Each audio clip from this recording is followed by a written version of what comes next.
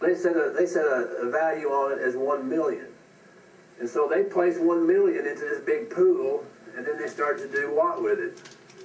They started to roll it, then hypothecate it on, so pretty soon that 1 million turned into who knows what. But the account is so large, folks, don't worry about overspending. I guarantee you right now, the one world government, they're not worried about overspending it. All right. But those figures, I hate to use the word dollars, but let's just say, can I use this thing without getting into any kind of trouble? All right, so here's, you know, there's something of value out there in that, but remember that the dollar figures that exist in this account right here are produced by accrual. This money here is bookkeeping entry money. It's book money, or what we call money of account. See? It's hollow. It has no value associated with it yet. It may or may not have value associated with it ever. But the only way that it will ever have any value associated with it is when you labor and you redeem the bookkeeping money and turn it into money, asset money, or money of account. Now let me ask you, if you reach in your pocket and you pull out a $1 Federal Reserve note, is that bookkeeping money or is that asset money? I didn't give you enough conditions yet, did I? If you earned it by your labor, what kind of money is it? Asset money. If you found it laying on the street, you just walking by and picked it up and put it in your pocket, what kind is it? Money of account, see? And so you understand those two different things we got going on here. But in any event, when this account here was set up, it was strictly all bookkeeping entry money. It had no value until you labor and redeem it. And then it becomes something of value. But anyway, on this particular account here, the only party who can put any value into that account is this guy right here who has that account number assigned to him. See? I can't contribute anything to that number. You can't contribute anything to that number. Only this party here can contribute anything to that thing. Now, if that's the case, who has the right to all the equity in that account? Yeah. The laborer is worthy of his hire. And that's where it's accounted for, is over here. He is the only party that has any right to that remedy right there. Until you do something stupid. And you might do something stupid. Well, we'll get that in a minute. All right, are there any questions about this concept here of this foreign situs trust? You understand what we got going on here? Okay, you might have some questions later on. All right. Now, because this guy right here basically is lazy, or stupid, or both. I'm only funning now. All right, because perhaps he got tricked. Maybe. Anyway, a corporation came to him and said, "Hey, you know what? We got accountants in our corporation. We got vice presidents. We got presidents. We got police. We got armies. We got all manner of things right here, and we can give you a package deal. We can give you a package deal over here that you're really going to like." He said, "Cool." They said, "Okay, but all you got to do is sign this little piece of paper right here." He said, "Give me the paper. Give me the paper already. You know, I'll sign it." All right. So what happened was they put in front of you a piece of paper that somewhere on it said SS5.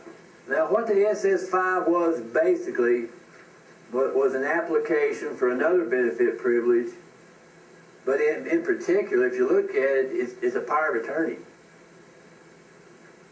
So it gives the party who issued that particular piece of paper power of attorney to do what? Access your prepaid account. And so at that juncture, what you've done, you have surrendered to a corporation a right or a remedy that you previously had exclusive right to. Now, is that bad or is that good? Depends on how you look at it. I mean, most folks would be happy to have the government take care of them. But some folks, you know, who are kind of hard-headed and that kind of thing, say, well, maybe we made a little mistake. And so I know that probably some of you have decided maybe you made a little mistake on that, and so you want to correct it. And so we're going to help you to show you a few ideas how you can go about to correct that problem, or we can show you how you can utilize that particular thing and take control of it. So you can do whichever one you want to do. But we have the technology to do either, is what it amounts to. So anyway, we'll just write, you know, a little bit of power of attorney over here on this so you understand that you've given the United States Corporation power of attorney over this prepaid account, which actually belongs to the IMF. And you understand that the United States Corporation is not a part of the IMF? You understand that? The United States is just a separate corporation. It's not the one world government. It's a predatory corporation. Yeah, it's a predatory corporation. That's why I was saying yesterday, for those of you who might not have been here, we had talked about Title 26 of the United States Code as not being positive law. And I maintain I don't care, because it's Title 26 that keeps the corporations in check. Because Title 26 it demonstrates that there is a legitimate tax on a franchise. And so if you don't have Title 26 in place, how in the world are you going to keep the corporations such as the United States from just running over top of you? So you got to put a check and a balance onto them.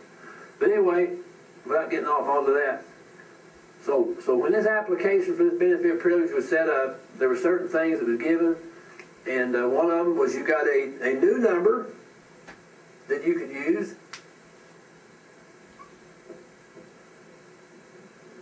Had 9 digits in it, because they like to use it for international trade and so forth. That's what you call Social Security number.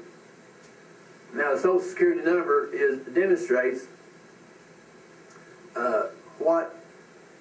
first off, there's a new account. It ain't the same account as this one. It's a new account. And because they've established a new account, they've also established a new title.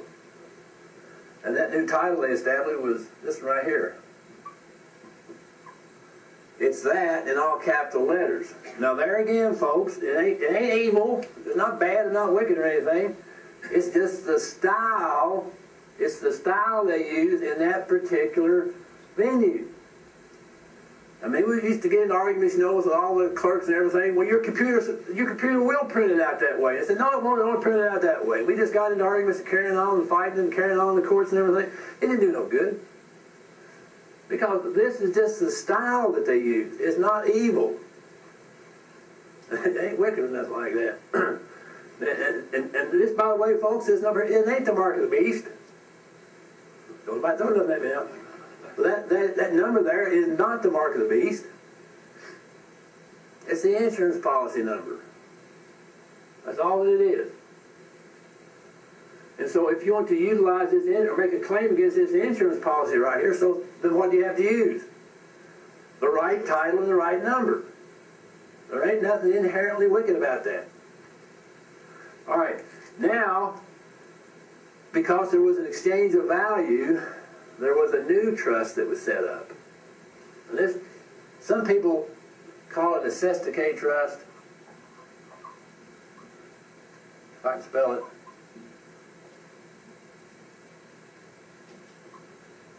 Cestacate trust. Some people argue with that and say it's just an implied trust. Whatever it was, it's still there. Whatever you call the thing, it's still there.